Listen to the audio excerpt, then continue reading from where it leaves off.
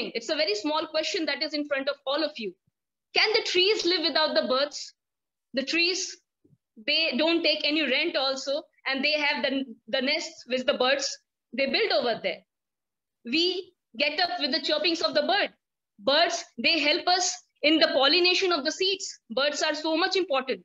Just like the butterflies, the honeybees, these are all the mitras. These are all the friends of trees. This is a popular Indian bird by the name of Maina. And what she is eating worms. So can the trees live without the trees?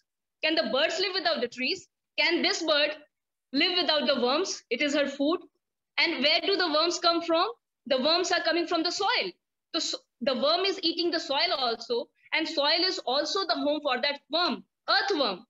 So try to understand the connection that it is a web of life. This is a cycle, a chakra that we say. We cannot break it. God has made it. Mother Earth has made it. She is the sole custodian. Going deeper, earthworms. Earthworms, they are the scavengers of Mother Earth. They take care of everything, just like vultures and all. Yes. So everything, there is, you can say, a synchronization. There is a synergy. God has made it. Mother Earth has made it. We have to just take care of it. Okay, we have to preserve it. We don't have to destroy it. Then only our future custodians, that the students, the youth, their families, they would be taking care of our planet. Right now, what are the important problems that we all are facing? Maybe in the next slide, you can see. I'm sorry to interrupt. I know we reached the 7-minute mark, but I'm hoping that you can bring some of this to our Q&A at the end. We can ask you for some more of these concrete issues and solutions. No but problem, I apologize, we run out of time. It's absolutely okay. Just what I wanted to make notice to all the people that we are part of this problem and we can only come up with the solution. And there is nothing to worry because what I will say is that nothing is impossible. I am possible. We can come together. My key mantra to all of you and request to all of you is that conserve everything, conserve biodiversity, conserve Mother Earth. We have a common home. That is the main thing. And yes, we can have a good future. It is our responsibility, collective responsibility. We have to take care of Mother Earth. If not now, then when? If not here, then where? And if not us, then who? Thank you. Thank you so much, Devapriya. Your passion is coming through and we very much appreciate your presence with us today and look forward to the conversation during the Q&A because I know you have so much more to share with us. But thank you. You have shared with us already an inspiring account of the youth climate activists that you're working with. So thank you. I'd like to move on to our second speaker now, Sister Anne James.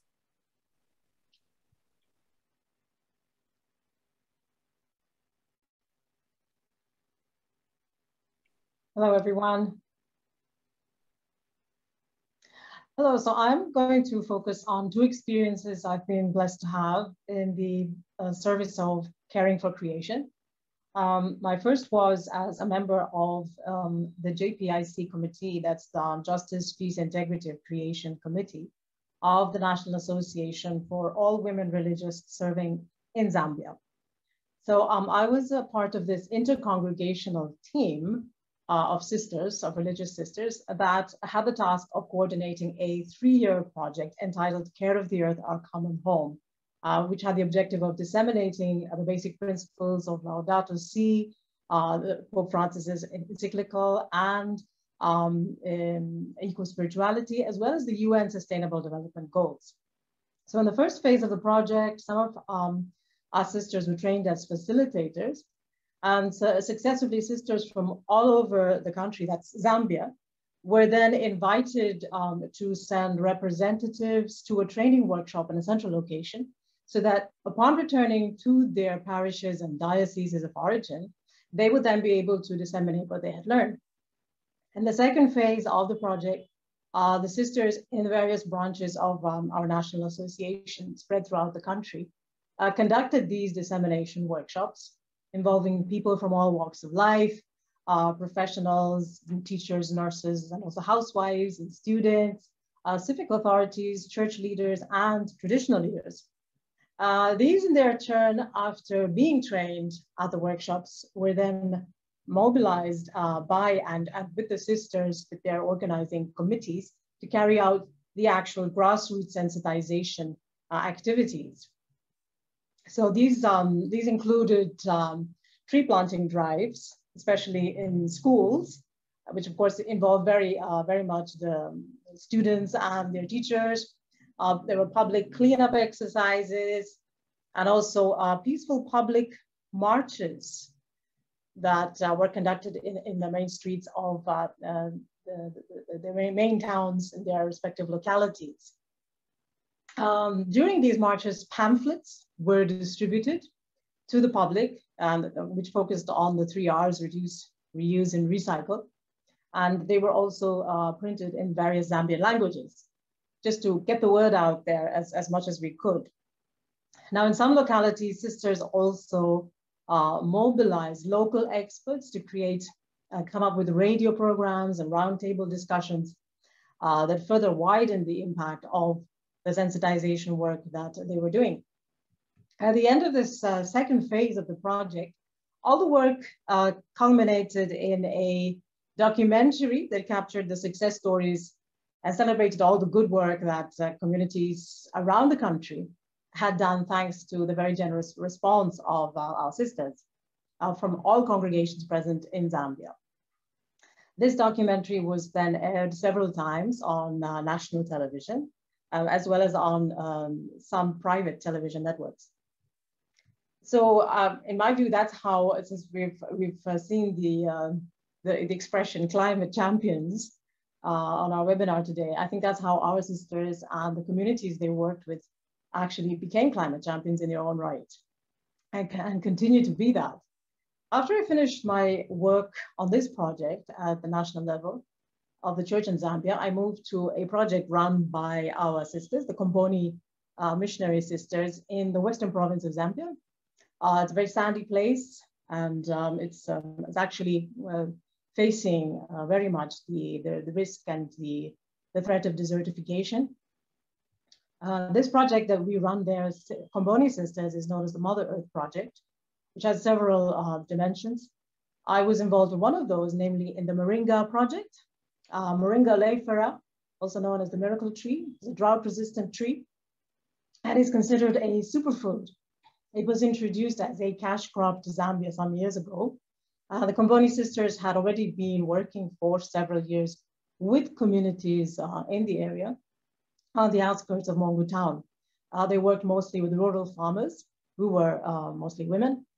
Over time, the farmers together with sisters had observed the declining fertility of their soils, as well as declining groundwater levels. They also realized that the conventional chemical inputs that were commonly used in farming were becoming more and more expensive. So farmers were really in a dilemma as to the sustainability of their future.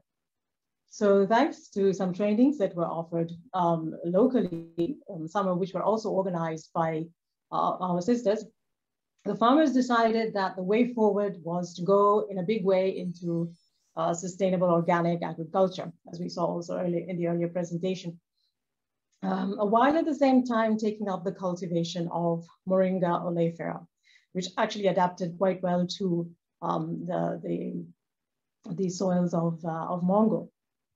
So that's where the factory that we sisters built with donor support on the premises of Mother Earth Center comes in. How we support farmers, apart from giving them training in sustainable organic agriculture, is to buy the harvests of their moringa leaves, which they bring to us, and then process them into a powder, which is then packaged and sold in the local market as a food supplement or a superfood.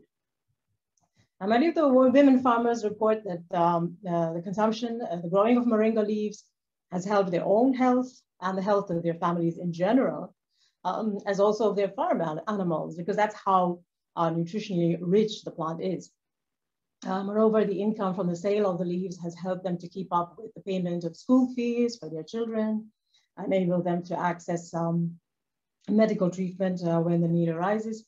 And some women farmers have even reported that this income has really helped them as a buffer against poverty, as when they have to maybe start all over again after the loss of a spouse, or after even a divorce from a life partner. So these women farmers are also climate champions in their own right, I believe.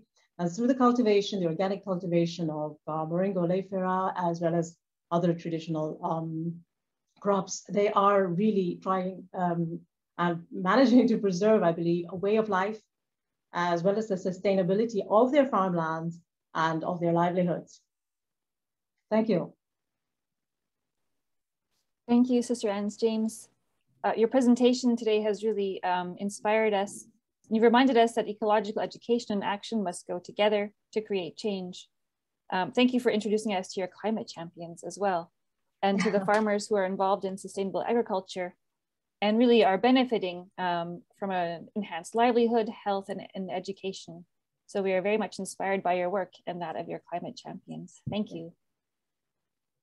Our third presenter today is Ms. Kanna Mondal from the Sundarbans in India. Her presentation today will be given by video. She is present with us, but because of internet connectivity issues, we're going to show her presentation as a video, and then she'll be available for the questions and answers later on.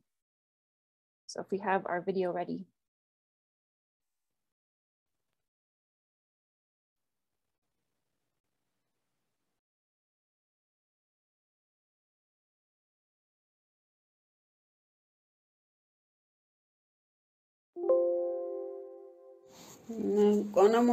I'm Kanna Mondal. In my childhood, I had to struggle a lot. We are many sisters, and my father was a tailor master, earning very meager.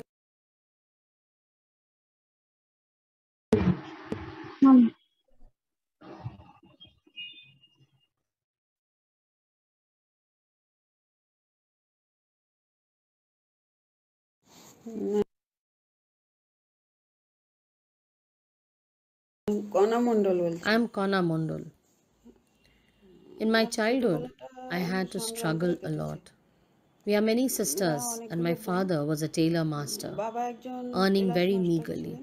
When I was 15 years old and was about to write my school leaving exam, my father suddenly passed away.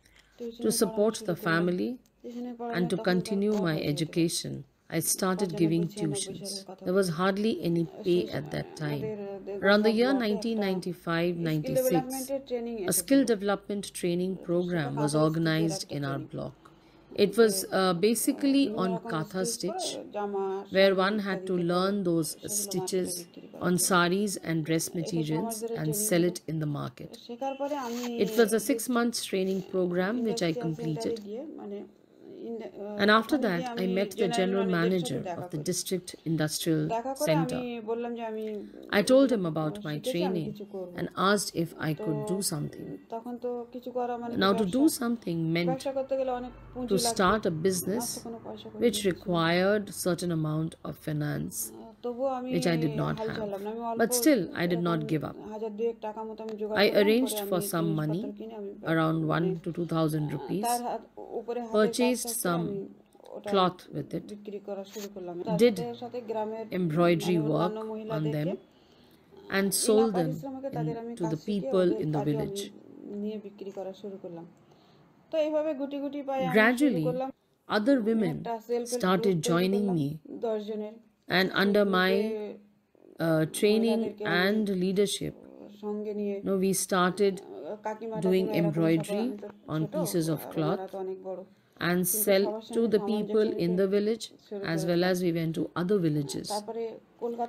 Gradually, women from other villages of different age groups started joining my group, and initially we were a group of 10 women and we formed a self-help group. Soon I started visiting offices in Kolkata, taking orders as I needed money.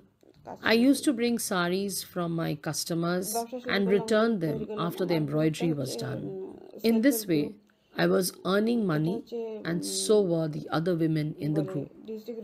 The District Rural Development Cell recognized our self-help group and granted us a loan for our business. Along with this work, I was continuing with my studies and I completed my graduation simultaneously. My life had always been full of challenges. Since I come from the Sundarbans district, which is a very remote place, and every year it is affected by natural calamities like floods and tsunamis, we fight a continuous battle here. The COVID pandemic affected the lives of the people adversely. People were helpless, starving to death, and I, with my group of women, tried to arrange rations for the people. It was not only the pandemic.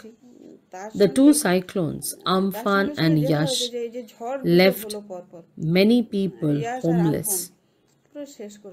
We tried our best to reach out to them, take them to the flood relief centers, cook food for them, and that way we helped more than 2,000 families. The super cyclone Amphan stole our sleep, and we spent many sleepless nights in the flood centers helping the people with food and medicine and drinking water. The lives of the people in Sundarbans was completely devastated, especially pregnant women and children. Some of them even spent nights on the roads. But we continued our battle to help the people and save them from starvation and death. We have been doing our best, and we hope to continue our battle for the coming years. Thank you. Thank you, Kana, for sharing your deeply inspiring personal story of economic empowerment and resiliency in the face of climate change. You have shown us how women are working together to support not only themselves and their families through their economic endeavors, but also providing care and community support during climate disasters. Your story illustrates not only the reality of climate change in the Sundarbans, especially recent flooding and cyclones, and its intersection with the COVID-19 pandemic, but the resilience of women in overcoming challenge and lifting up a community in need. Thank you. We'll move now to our fourth presenter, Dr. Farah Mozeni. And we also have a video presentation from Dr. Mozeni, and she is available for the Q&A at the end of our session.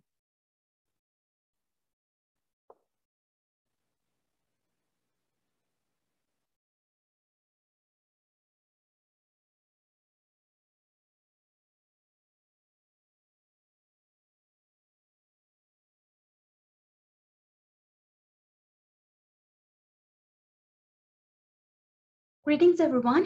My name is Farah Mozeni. I am an assistant professor at the Civil and Environmental Engineering Department at Lehigh University. I am very excited to be here. To give you a background about myself, I was born and raised in Tehran, which is the capital of Iran, and I did my studies, early studies there, including my bachelor and my master's studies. And Iran is a very uniform and homogeneous environment. I literally didn't know anyone growing up who was not from Iran. So we basically would speak the same language with different accents, and everybody practiced the same language.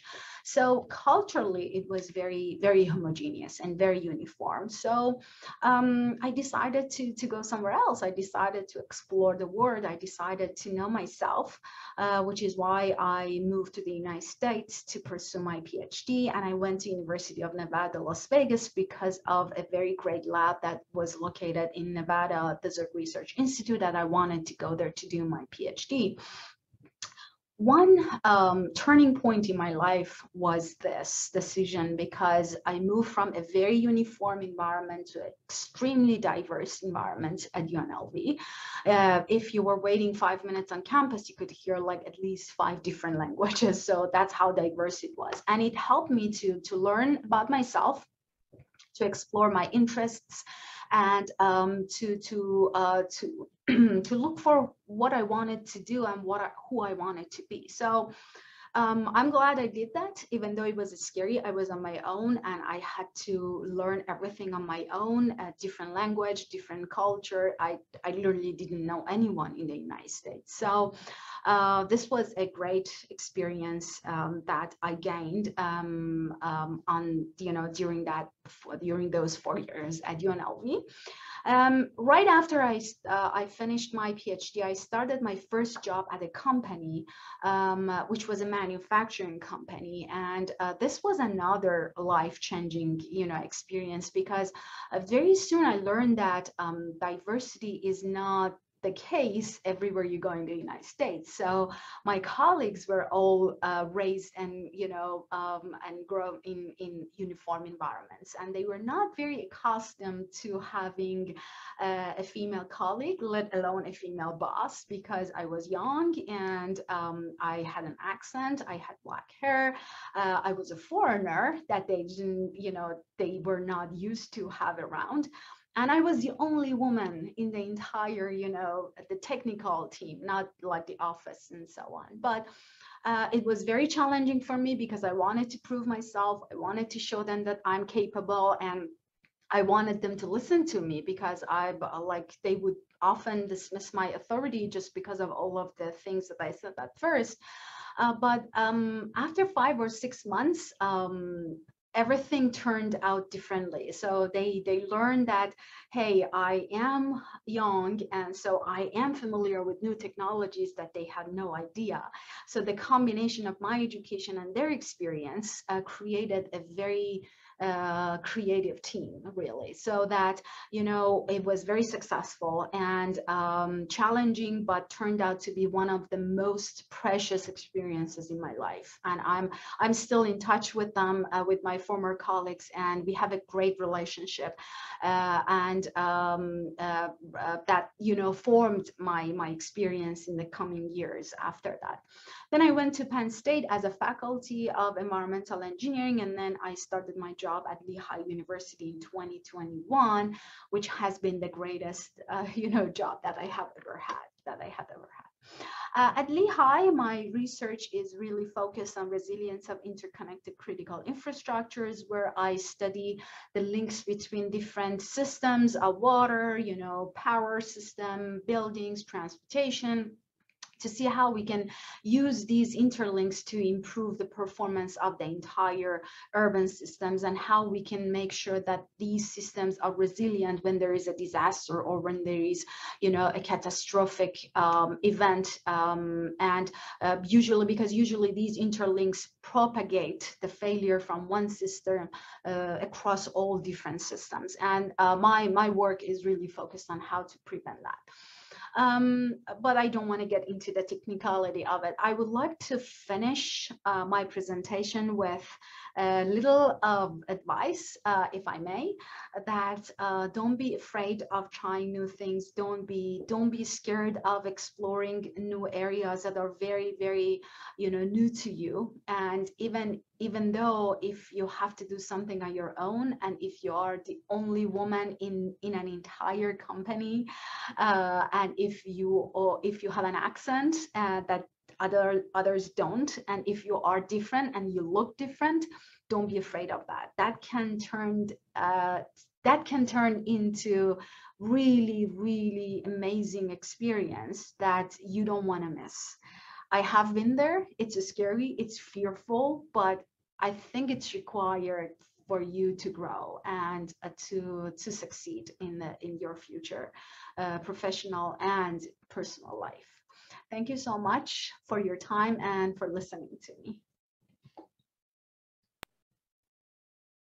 Thank you, Dr. Mohseni, for sharing some of your personal experiences with us. Your experience of studies in Tehran and in the US moving from a homogenous culture to one that is more diverse, as well as your experience of working as a woman in a male-dominated field, have provided some valuable lessons that you've shared with us today. So thank you for that. These experiences have obviously informed the way you approach your work. Thank you also for the little taste of your research on the resilience of interlinked critical infrastructure. And I hope that we'll have a chance to learn more about it during our Q&A session. Thank you. Our fifth presenter today is Ms. Pranita Rani of Tarumitra. I would invite her to share her presentation now.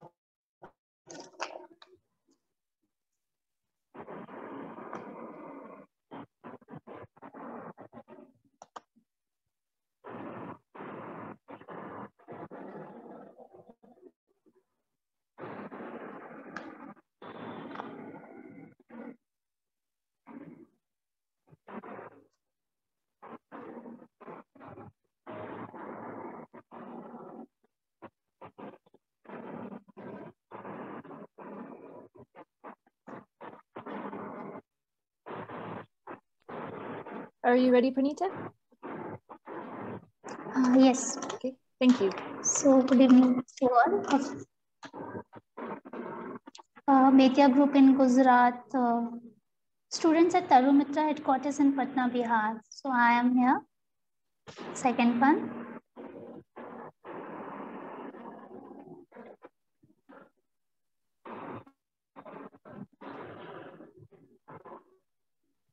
In Gujarat, I went to Gujarat in 2018. Part of camp, Cherai Puchkerika.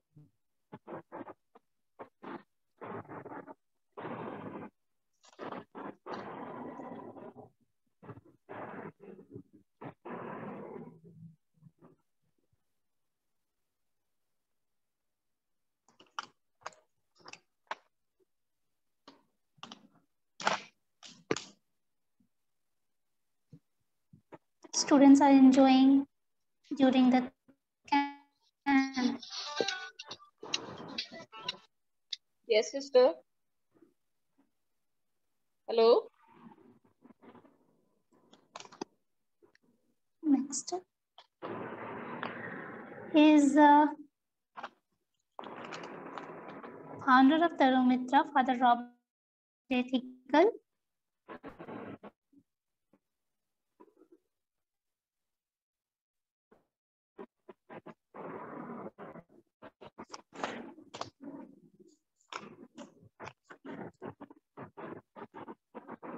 Patna, nearby Ganga Ghat. School students came from Betia.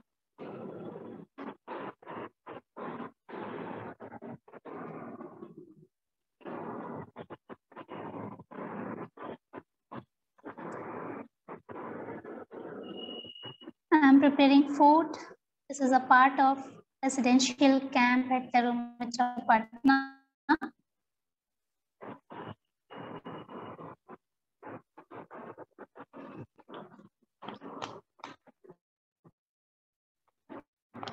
I learned so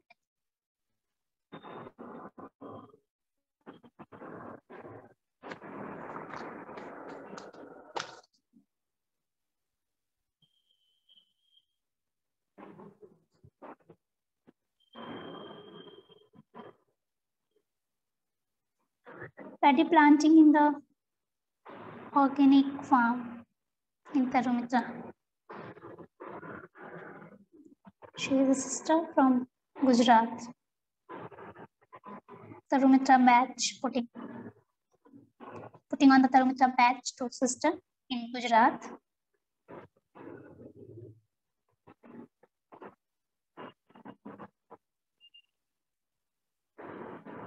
Eco-friendly Diwali with Father Robert Ethical at Santi Sadan in Prayagraj, Uttar Pradesh.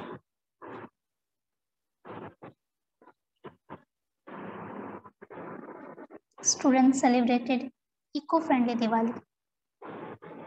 Kerala visit.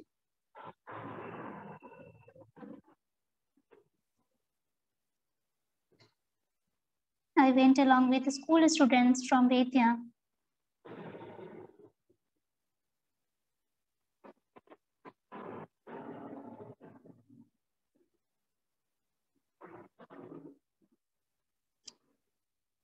Tying Rakhi on the trees on the occasion of Raksha Bandhan.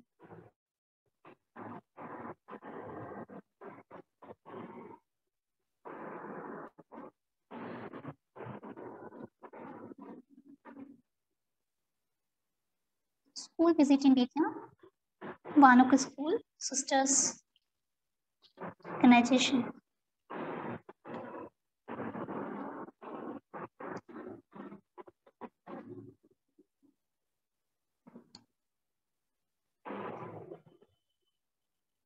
Once again, Gujarat trip.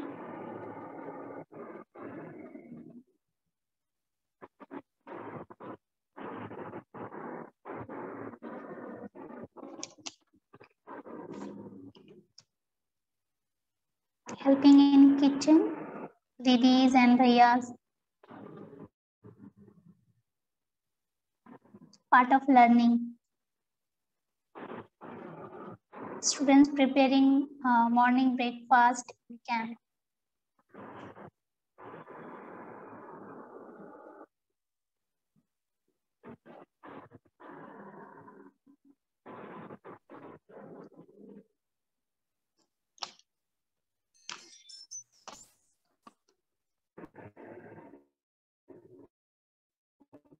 Next.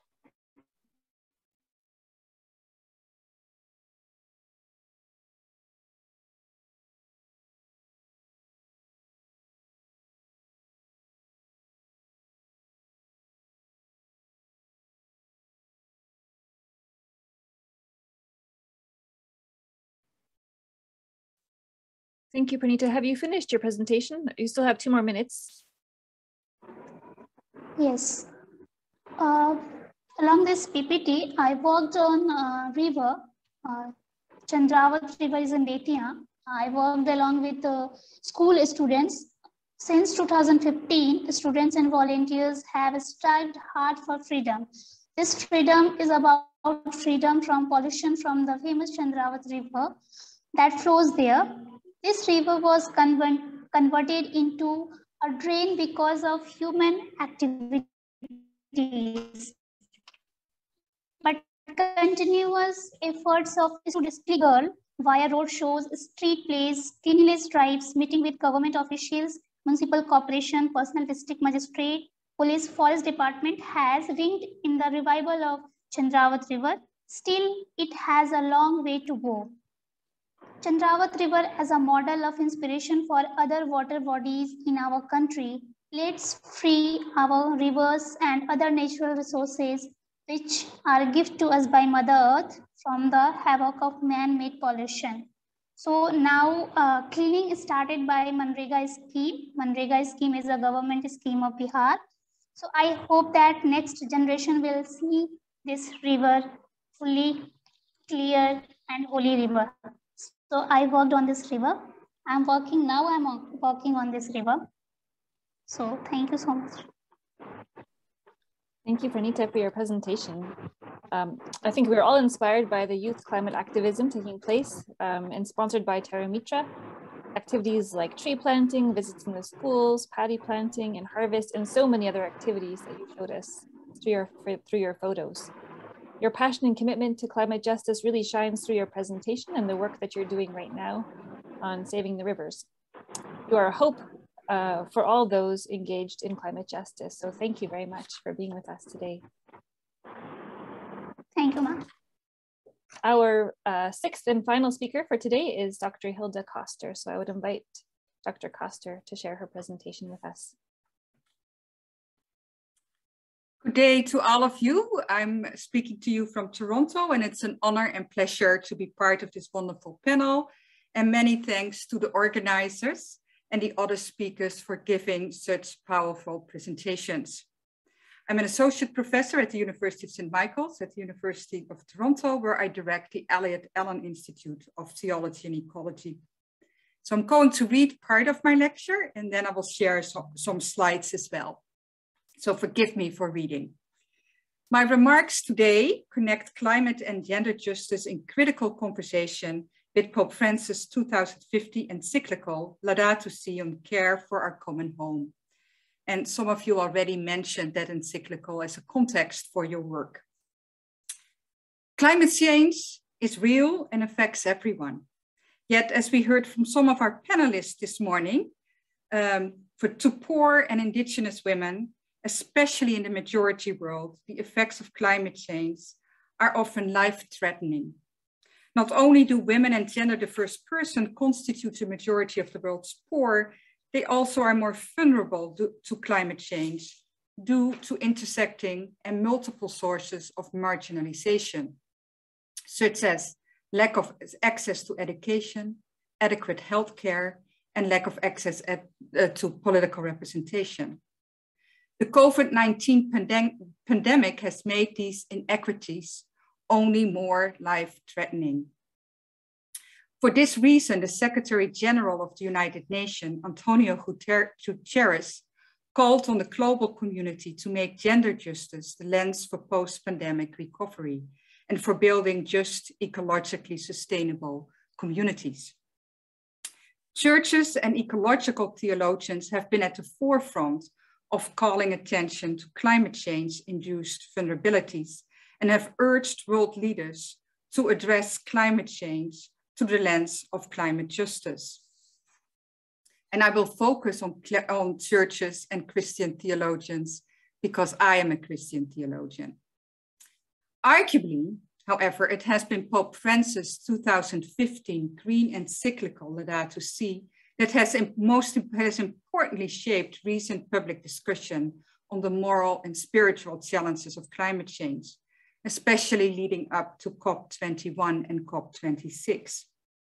To many, both inside and outside the Catholic Church, Laudato Si is a remarkable document. It offers a comprehensive analysis of our global crisis and provides a refreshingly clear and necessary resistance to oppressive structures inherent in the logic of neoliberal capitalism. This is especially true as the encyclical invites all people of goodwill to embrace an integral ecology that is rooted in the proper view of the human person in relation to other humans, the earth, and God. Channeling the liberation theologian Leonardo Boff, Pope Francis famously insists that, and I quote, a true ecological approach always becomes a social approach. It must integrate questions of justice in debates on the environment so as to hear both the cry of the earth and the cry of the poor. Elsewhere, Francis says, quote, we are faced with one complex crisis, which is both social and environmental. Strategies for a solution demand an integrated approach to combating poverty, restoring dignity to the excluded, and at the same time protecting nature, end quote. Integral ecology is an important way to address the multi-level interdependency of our social and ecological lives. It also offers a vision for the right ordering of society that serves both the human and the more than human world from the perspective of the preferential option for the poor and the earth. Not surprisingly, integral ecology played a vital role in the development of the final document of the 2019 Synod for the Pan-Amazonian region that emphasized the preferential option for indigenous people. Yet while Laudato Si insists that we reorder society from the perspective of a preferential option for the poor, and the indigenous, it does not name the day-to-day struggle for survival of poor and indigenous women facing the effects of climate change. Nor does the Pope draw on the experience of women activists fighting extractive industries, let alone mention the work by Catholic ecofeminist theologians, such as Rosemary Redford-Reuter, Elizabeth Johnson, or Yvonne Cabrera, who have been writing on ecologies for decades. And let me share a few slides here. Can you see my slides? No.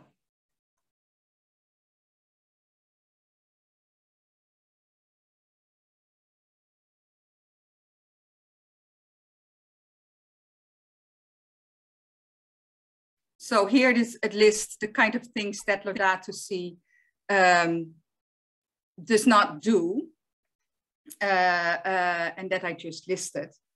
Next slide, please.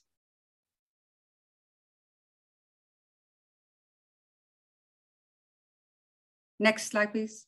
And here are the ecofeminist theologians, a few ecofeminist theologians that are not mentioned in Loreto Si. When the Pope does address gender, it is done through complementarity that reinscribes heteronormativity and heterosexism. Sexism, in the words of Catholic feminist ethicist Lisa Cahill, in Loreto Si, women's agency is, quote, essentialized, romanticized, politically subordinated, or entirely neglected, end quote. Catholic Latina theologian Melissa Pecan connects the gender ideology operative in Loreto Si with the logics of coloniality. That is the way power and capital have objectified land and the bodies of subjugated peoples, in particular women, and rendered them extractable. In order to disrupt and subvert this colonial logic, Pecan argues in favor of a decolonial feminist integral ecology. An integral ecology that privileges the situated knowledges of brown, black, and indigenous women most impacted by resource extraction and climate change. She says, and I quote, "We must understand that those who have historically been constructed as not knowing or not being ought to be granted an epistemological privilege in our cultivation of an integral ecology," end quote. Such an epistemological privilege allows for a plurality of knowledges that in return resist, quote, the re-articulation and re-inscription of epistemic and ontological domination that is intertwined with ecological domination, end quote. Next slide, please. An example of such a decolonial feminist integral ecology is the book Planetary Solidarity, Global Women's Voices on Christian Doctrine and Climate Justice that I edited together with the Korean-American theologian Grace Ji-sun Kim. This book gathers a rich chorus of queer, Black, Hispanic, and indigenous feminist voices. While the thread running through the book is that of a rich incarnational theology that sees the earth as God's body and God's spirit as its bread. It is from this body that we emerge, and it is this spirit, which is the spirit of God's justice-seeking and earth-honoring love, that nurtures a deep solidarity with the earth and all vulnerable people. It is my conviction that wherever this solidarity takes hold, the spirit of the sacred becomes flesh, creating fresh possibility for life on this fragile planet. The good news is that this spirit is a renewable energy. And we heard about this spirit today in many of the presentations. It is a renewable energy. We won't use it up, but only multiply it when we tap into it. Thank you.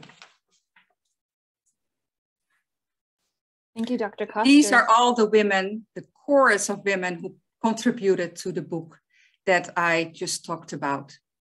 And these women come from all over the globe.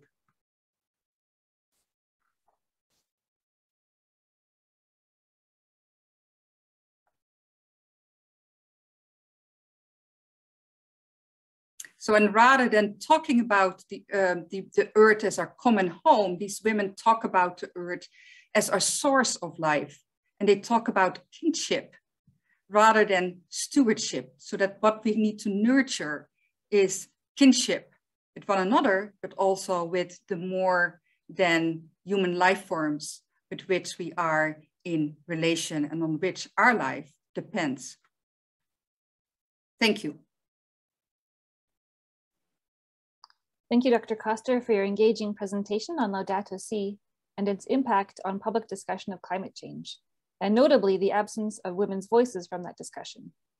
You present a compelling critique of Laudato Si's human-centric position and the lack of inclusion of diverse voices, especially those of women, although they're often working on the ground in climate justice, as we have heard about today. You have offered us new possibilities for an incarnational theology, one that sees the earth as God's body and God's spirit as its breath, and the implications for change that can emerge from this body. Thank you for being with us today. And thank you to all of our panelists for your presentations today. I would invite now my colleagues Meg Lynn and Liz to open up our time for the Q&A. Hello, everyone. Thank you all. Thank you to our speakers and Sarah. So we'll open up for our Q&A session right now. There was one question from the chat box from Paola Mogi. I'm sorry if I pronounced your name wrong, but your question was, women gatherers preserve and value biodiversity, which is very important in time of crisis, like war and extreme weather conditions. They know and use wild plants which grow with no or little care and can resist drought and flood. How is this knowledge of theirs promoted and passed on to younger generations?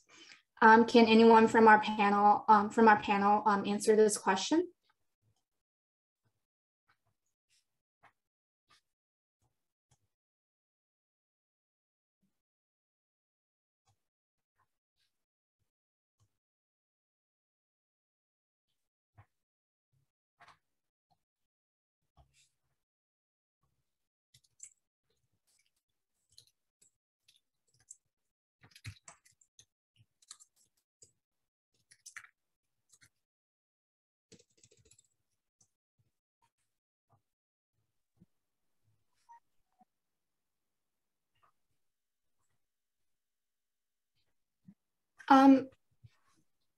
Devo Priadara, do you have an answer for this question, if you may? Can you just come up with the question again? Yes, of course. So Paula's question was, women gatherers preserve and value biodiversity, which is very important in time of crisis, like war and extreme weather conditions. They know and use wild plants which grow with little or no care and can resist drought and flood. How is this knowledge of theirs promoted and passed on to younger generation? Yes, biodiversity. This is a very complex, complicated term, but it's very easy.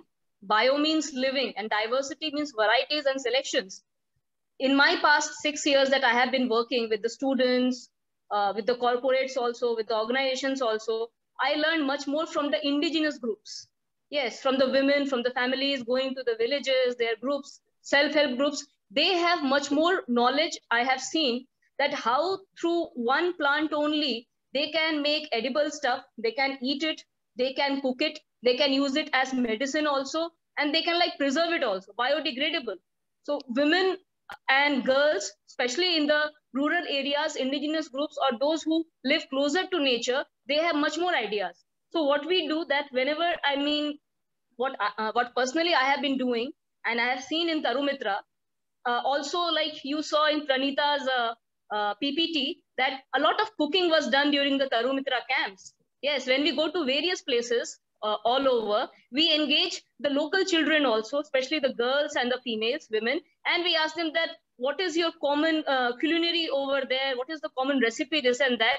And they come up with fantastic part. So my idea would be engaging them in a feast. We call it as an eco feast, cooking together, where everybody is coming up with some ingredients of the local place. And this is how, like, you are cooking up a recipe, but while eating only, while feasting only, you are sharing your knowledge also. And this is how the campers, if the campers are from the school or the college, they also get experiences. So I hope you understood my one example, that how we can engage the younger generation by doing work in community and taking them closer to nature for a picnic, for a camp, and involving the locals over there and the families and communities together. Then they start understanding, okay, this is a part of biodiversity. Slow and steady wins the race, in my case. Thank you. Thank you so much. Anyone else, any other panelists want to add to that question? If not, I hope that answers your question, Paula. And feel free to input any other questions in the chat box. But meanwhile, we have some questions for our panelists. And our first question is, in your opinion, what is the most significant risk to women and girls when it comes to climate change and climate-related disasters?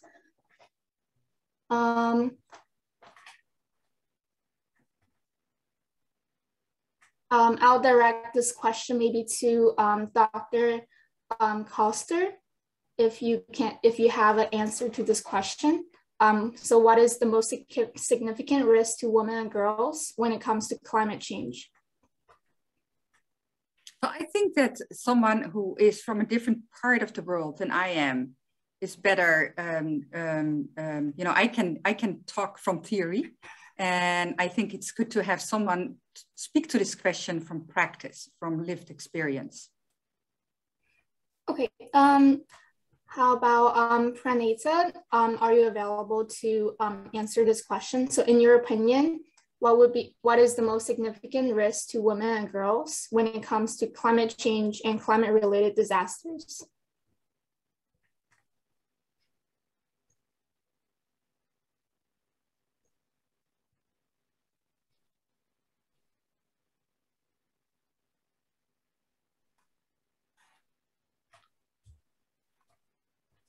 Pranita, are you there? Are you able to answer the question?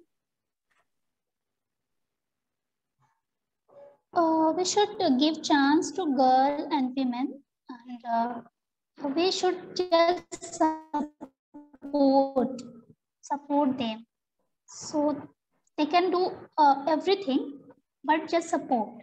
They need support from other side, from family members, from school, from institutions, like. Thank you. Anyone else want to add into this question? How about James?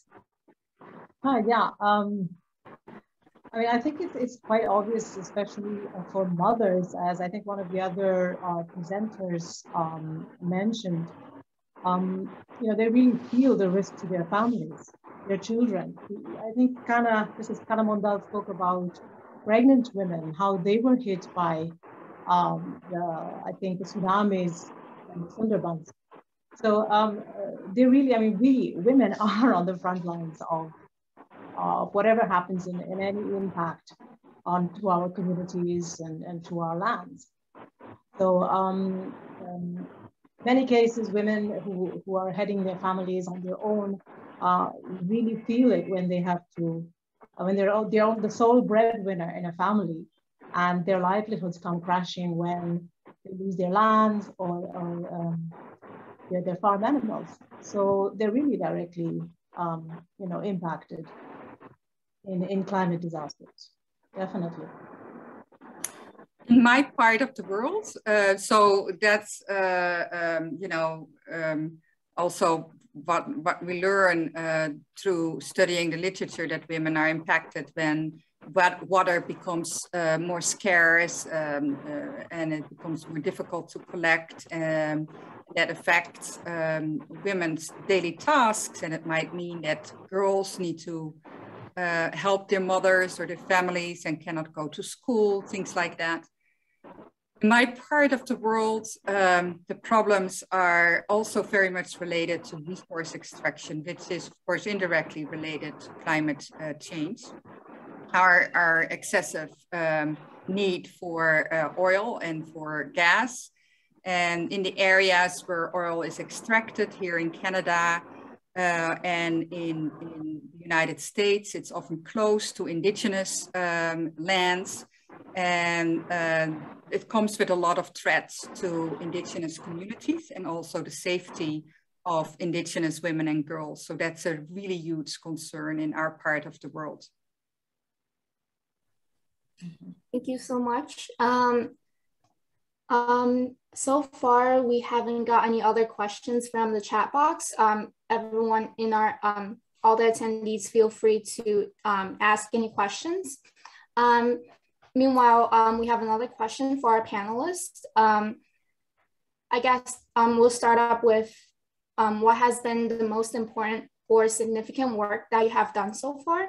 And I wish all the panelists can join and speak about their important experiences so far. And we can start with Devapriya.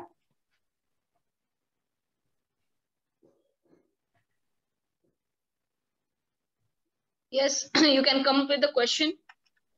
I'm ready. Okay, so the question was, what has been your most important or significant work so far that you have achieved so far at Tarumitra? For me, each day is a new day. I will say so. Even small achievements also give me a lot of vigor and zest. But yes, for me, one thing is changing the mindset of people. For example, if I'm going to a school with a program, with an invitation, for example, Earth Day is coming. Maybe the principal will say that, what will you do in just one day, 22nd of April? Then I will say, no, it is just the beginning. New academic session is coming. But if the principal says that not only this Earth Day, you have to chalk out a green calendar for the whole school, then I see that, okay, if the principal is also having the same attitude, the mindset, then that work becomes easy for me. And when out of 100 students, if I'm like sharing a story or any activity, 1 or 2 also at the end, and they come up and they say, ma'am, what next? So that thing, out of 100, if I'm getting one feedback, just like a farmer is, you can say, broadcasting the seeds in the farm, and out of that only 1 or 2 only germinate, that farmer is happy. I do not believe in quantity, but I believe in quality. Changing the mindset of people and the way I think, and I have a broad vision, open-minded thing that, okay, I'm ready to also learn from them. I'm ready to grasp from them. That gives me satisfaction. That gives me satisfaction each and every day. One program done, 30 schools came together, did the program, came in the press, shared it in the media. That is just, you can say, 30% of that. But 100% satisfaction is that if it is implemented also. So that gives me happiness that, okay, I'm able to change the mindset of people. More and more people are joining me. For example, Pranita over here, she has been associated with Tarumitra for the past 14 years. Okay. And I have seen her, she is younger to me, but seeing her, right now she is having her examination also. Her B.Ed examination started from yesterday. But seeing her zest and all, that is giving me more energy. Her presence in this platform is giving me a lot of strength. So like-minded people, somebody is from Toronto, somebody is from Sundarbans, language is never a problem. When like-minded people are coming together, that gives me a lot of energy. When people come up with a common thing.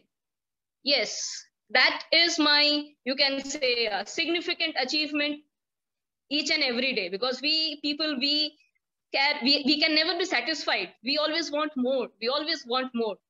That is the human need, okay? So I cannot be satisfied with one small significant achievement. But yes, one thing in my city that I did 3 years back was bringing earth movers to my city. Instead of cutting the trees, that was for the name of green and smart city and converting my city into a metro.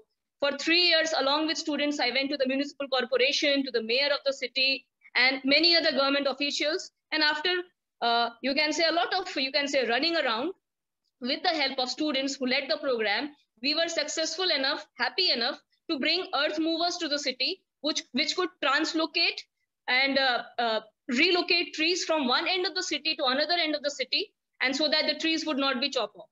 So earth movers coming to my city was, you can say, one important achievement for me, satisfaction for me that I will always remember. Thank you. Thank you very much, Priya. And I'll move on to Kana, who haven't answered any of our questions. So it'll be the same question. What has been your most important or significant work? Can I translate this question for Kana in Bengali to her? Yes, of course. Thank you. Kana, তুমি কি আমাকে শুনতে পাচ্ছো? যদি শুনতে পাচ্ছো তো নিজেকে আনমিউট করে হ্যাঁ, আমি শুনতে পাচ্ছি ম্যাম। হ্যাঁ ম্যাম, আমি শুনতে পাচ্ছি। ঠিক আছে, তোমাকে এটা জিজ্ঞেস করা হচ্ছে কি আজ পর্যন্ত তুমি যত কাজ করেছো, তোমাকে সবচেয়ে বেশি খুশি তোমাকে কি তোমাকে দিয়েছে? মানে যা কাজটা তুমি যে করছো ওখানে, মানে খুব ভালো কাজ করছো, কোনটা তোমাকে ভিতর থেকে অনেক আনন্দ দেয়? মানে যেটা তুমি মনে করতে পারো। হ্যাঁ, প্রথমত হলো আমি যে সেলফ হেল্প গ্রুপের মেয়েদের নিয়ে আমি কাজ করি, মানে যে সমস্ত সেলফ হেল্প গ্রুপের মহিলারা আছে তারা তো খুবই মানে নিডি। হ্যাঁ, তো তাদেরকে আমি আমার স্কিল ডেভেলপমেন্টের প্রশিক্ষণগুলো দিয়ে যখন তারা মাস গেলে একটা টাকা ওরা বাড়িতে নিয়ে যায় এবং তখন তারা সংসারে মানে হেল্প করে, হয়তো পুরোপুরি করতে পারে না কিন্তু 60% 50% করতেই পারে, তখন ভালো লাগে। এটা একটা গেল। আর একটা হলো যে সমস্ত মায়েদের ছেলে মেয়েরা মানে পড়াশোনায় ভালো কিন্তু টাকা পয়সার জন্য অনেক কারণে পড়াশোনা করতে পারে না, আমার এখানে কাজ করে ওরা সেই টাকাটা নিয়ে যখন বাচ্চাদের পড়াশোনায় খরচ করে, একটা মানে কয়েকটা মা আছে তাদের বাচ্চাদের ইঞ্জিনিয়ারিং পাস করিয়েছে, তারপরে ফ্যাশন টেকনোলজি পাস করেছে, এরকম ভাবে করিয়েছে। এটা আমার কাছে একটা বিশাল মানে আনন্দের এবং ভালো লাগে। তারপরে আরেকটা কথা হলো যে অত্যাচারিত অনেক মহিলা আছে যাদের স্বামীরা মানে তাদেরকে অত্যাচার করে, তাদেরকে ছেড়ে দিয়েছে, ডিভোর্স দিয়েছে, তাদেরকে আমি আমার কাছে টেনে নিয়েছে, তাদেরকে আমি যখন আমি প্রশিক্ষণ দিয়ে তারা যখন এখান থেকে ইনকাম করে যখন বাড়িতে নিয়ে যাচ্ছে, তারা সুস্থভাবে বেঁচে থাকছে, সেক্ষেত্রে আমার মানে আমি খুবই খুশি এবং আমার মন থেকে আমি সেটাই ভাবি যে না, এরা ভালো আছে, আমার সঙ্গে সঙ্গে তারা আছে। বিধবা মায়েরা আছে, বিধবা মা আছে কিছু যাদের হচ্ছে ছেলেপুলে নেই, হয়তো আছে অন্য অনেক দূরে আছে, তাদেরকে দূরে সরিয়ে রেখেছে, সে সমস্ত দিক থেকে তাদেরকে হেল্প করে আমার ভালো লাগে। আর সব থেকে মানে একদম সব থেকে ভালো যেটা হয়েছে, এই যে প্যান্ডামিক তো আছে, প্যান্ডামিকের সঙ্গে সঙ্গে যখন আমাদের মানে সুন্দরবনে যে আমফান যেটা হলো, আমফান ঝড়টা হলো, সেখানে কি অবস্থা, মানে যেতে গেলে 7-8 মাইলের পর মাইল আমরা পায়ে হেঁটে গিয়ে যখন দেখছি যে তারা জলে ডুবে আছে, তারা এই যে তারা জল খাবে, যে কল যে পাম্পের যে কলের যে জল, সেই কলগুলো যখন ডুবে আছে, জলের জন্য হাহাকার, একটু জল নেই, একটু খাবার নেই, যখন আমরা ওদের জন্য জলগুলো বয়ে নিয়ে যাচ্ছি, হ্যাঁ জলগুলো মুখে দিচ্ছি, তাদের জন্য খাবার আমরা বানিয়ে নিয়ে যাচ্ছি, তাদের জন্য ড্রাই ফ্রুট নিয়ে যাচ্ছি, হ্যাঁ তখন আমরা যখন দিচ্ছি তারা যখন একটু প্রাণে বেঁচে আসছে। এবং অনেক প্রসূতি মায়েরা আছে, তাদের মানে খুবই অবস্থা খারাপ, তারা না যেতে পারছে ডাক্তারের কাছে, কোথায় যাবে, কিভাবে যাবে, রাস্তাঘাট জলে ডুবে গেছে, হ্যাঁ তো তাদের থাকার জায়গা নেই, এদিকে সাপ পোকা মাকড় মশা, কোথায় যাবে, কি খাবে। যখন আমরা তাদের পাশে দাঁড়াতে পেরেছি, আমি সব থেকে আমার ভালো লেগেছে। আর ছোট ছোট বাচ্চাগুলো, সেই বাচ্চাগুলো খাওয়ার জন্য হাহাকার করে বেড়াচ্ছে, কান্নাকাটি করছে, তাদের হাতে যখন আমরা মানে খাবার তুলে দিতে পেরেছি। আর নদীর যখন এটা আমফানটা হলো, ঝড়ে তো নদীতে তো পুরো সব এক হয়ে গেল, তো আমরা তখন কি করলাম, গভর্নমেন্ট তো অত তাড়াতাড়ি ওদেরকে কিছু করতে পারে না, একটা টাইম লাগে, তো আমরা টেম্পোরারি তাদের থাকার জন্য যে ঘরগুলো আমরা করে দিয়েছি, মানে 250-এর উপরে পরিবারকে আমরা টেম্পোরারি রাস্তার উপরে আর কি ঘর যখন আমরা করে দিয়েছি, যখন তারা সেখানে গিয়ে দুটো খেতে পেয়েছে, তখন তার থেকে শান্তি আর মানে কিছু পাইনি। মনে হচ্ছে যে আমরা কিছু করতে পারলাম, আর মনের শান্তিতে একটু ঘুমোতে পারলাম। এটাই আমার সব থেকে বেশি মানে সাকসেসফুল আর কি। এটা খুবই ভালো, খুব ভালো। আমি এগুলো বলে দিই, ঠিক আছে? হ্যাঁ, আমি এগুলো বলে দিচ্ছি। খুবই ভালো।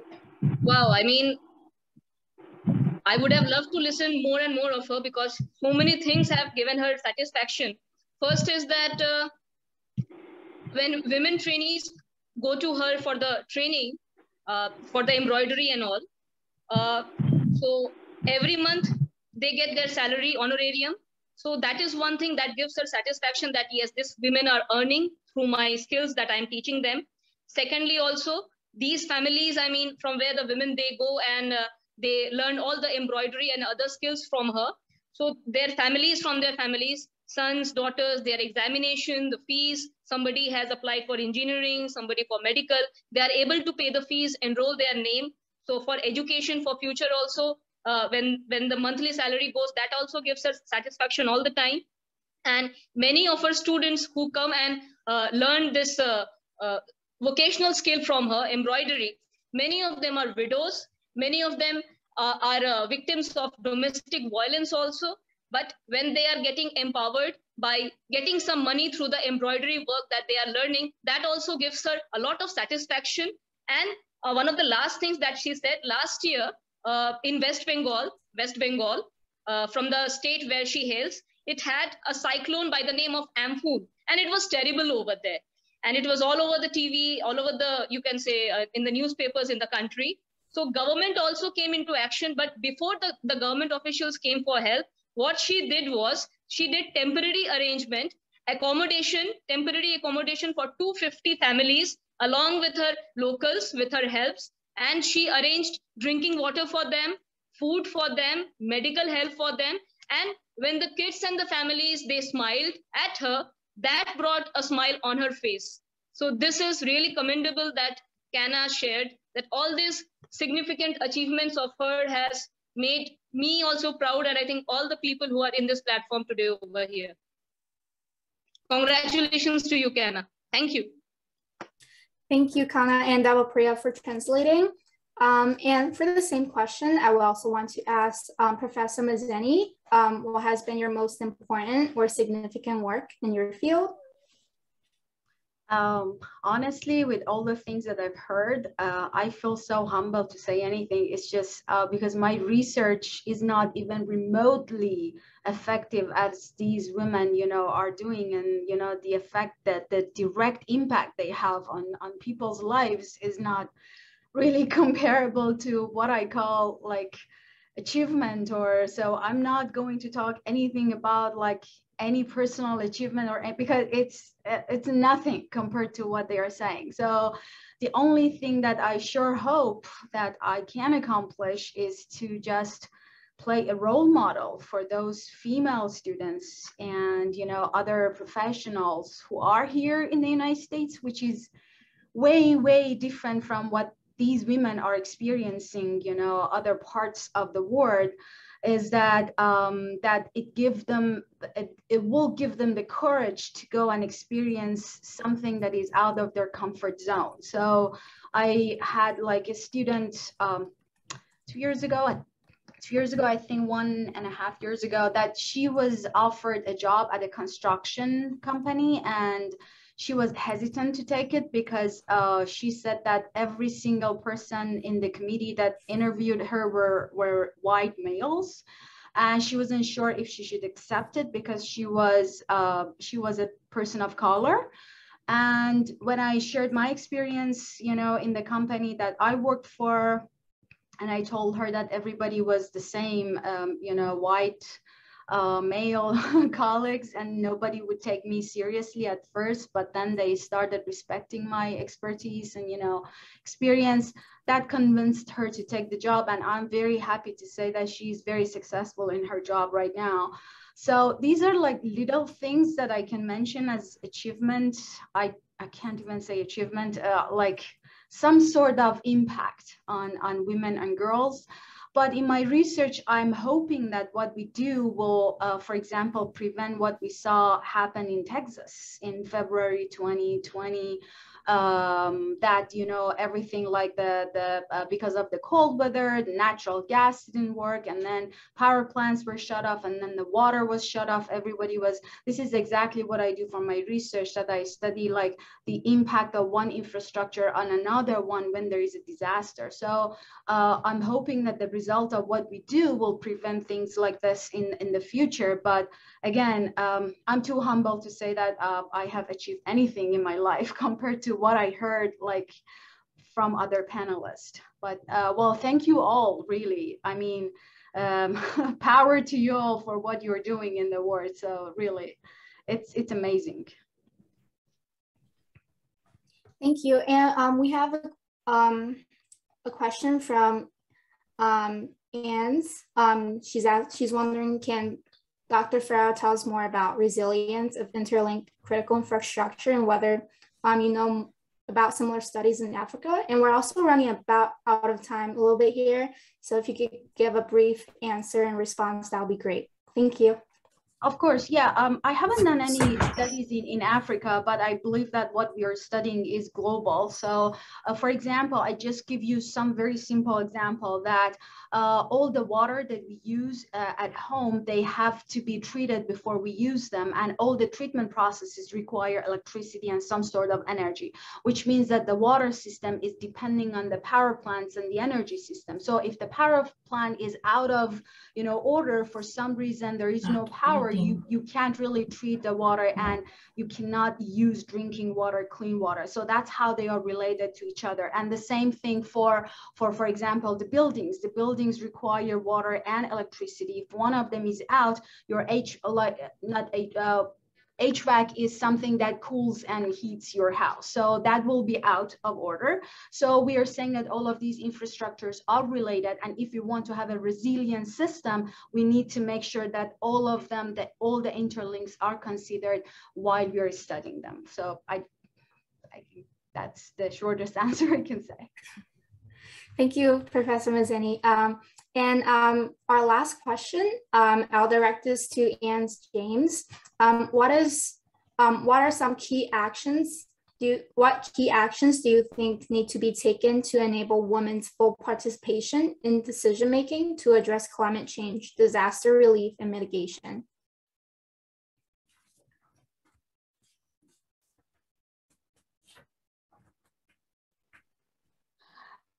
From my limited experience, what I can say is that as women, we need to support each other. Can you hear me?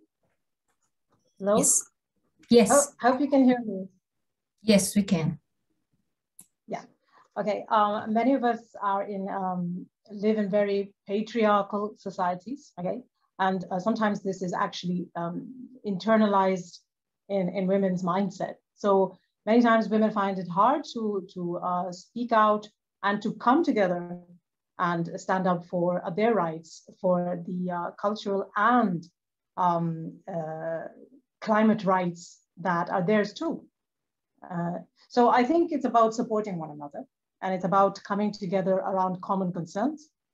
So being able to, as we have already heard from some of the other presentations, pooling our experience, our know-how, our skills, and being able to share that in such a way that there is an incremental growth and well-being for members, and definitely the women, also their children in the societies we're part of.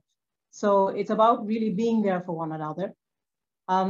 It's about also becoming more vocal, I think, in how we approach climate justice, and are able to focus on how much it impacts us as women. Okay, when I was speaking about my experience with women religious, we did a lot of work around awareness raising about the whole ecological crisis that we're facing in Zambia as elsewhere. Now, when I think of the farms I worked with, they were mostly focused on their day-to-day survival needs. But I think as we work with them, they will also have to, as we have seen with the students in other projects, grow into the awareness that they are actually doing their bit to transform and to pass on this, the legacy they have received, the land, the connection with the soil, to those coming after them, and to the girls and the women we share their lives with. That's how I see it. Thank you so much. Thank you very much for answering that question. We also want to open up this question for our other speakers. So I'll repeat the question again. What key actions do you think need to be taken to enable women's full participation in decision-making to address climate change, disaster relief, and mitigation? Does any other speakers want to speak up for this question? If not, I'll pass on to Elizabeth Sullivan to wrap up our webinar today. And thank you all for joining with us today. Thank you very much. Have a very good day. All right, thank you everyone for attending and participating in Custodians of our Common Home, the Voices of Women Countering Climate Change. We would like to thank all 6 of our wonderful panelists for presenting on the topic of climate change and sharing their story with us. We greatly appreciate your passion, energy, and knowledge today. We would also like to thank our host organizations for designing and producing this event. We hope that everyone leaves today feeling inspired, and we hope that you enjoy the rest of CSW 66.